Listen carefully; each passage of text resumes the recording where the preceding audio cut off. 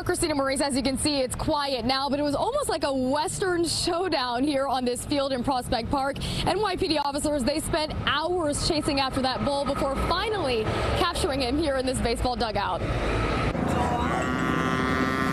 Mooing and running rambunctiously, this young bull making itself right at home in the heart of Brooklyn. It's crazy. This is bizarre. Spectators flocking around noon, hoping to get a glimpse of the farm animal in their urban backyard. My friend texted me like, you have to go down the street, like on the news, there's a cow outside. And I was like, are you serious?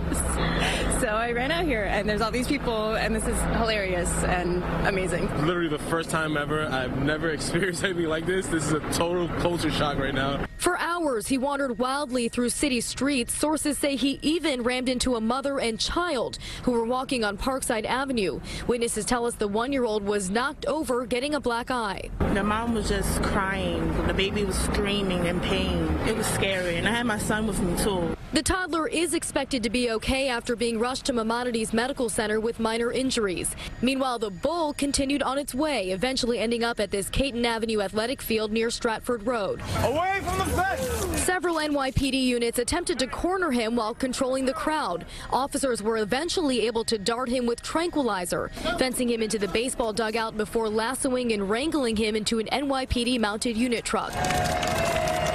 The determined animal apparently in search of greener pastures.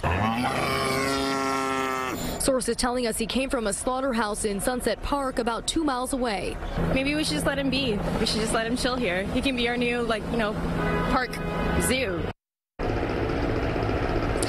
Well, the bull could not stay here, but he is now, we're told, with a New Jersey animal rescuer who is currently getting him checked out at a vet to make sure he is all good to go and healthy before sending him to a local farm there with other animals. We're live in Prospect Park. Reena Roy, CBS 2 News.